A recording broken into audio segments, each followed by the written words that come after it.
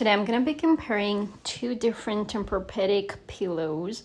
I have here on the left the Tempur-Pedic Tempur-Cloud Pro high memory foam pillow. And then here on the left is the Tempur-Ergo Neck pillow, medium size. And I want to put that side by side so you can see the differences and choose which one would be better for you. So starting with the Tempur-Cloud.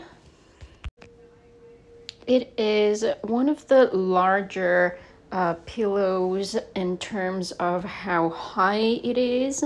It has, I think would be nice if you are a back sleeper, but less if you're a side sleeper because it's pretty high.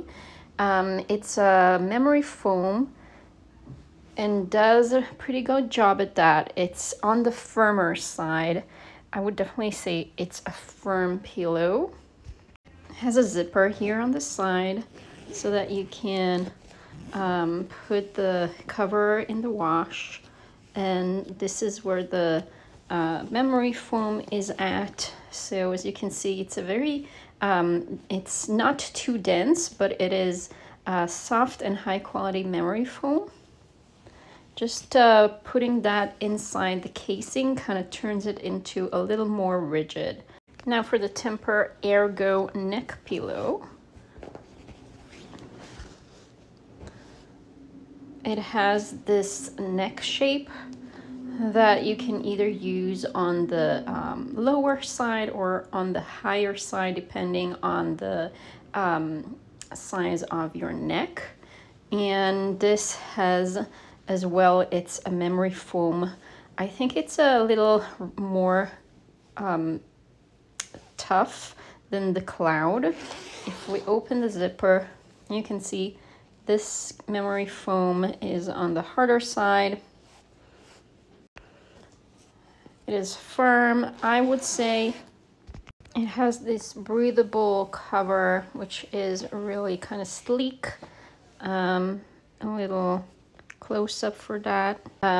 So let's see how they look like with the neck on it. So this is when you're back sleeping. It has a lot of support here.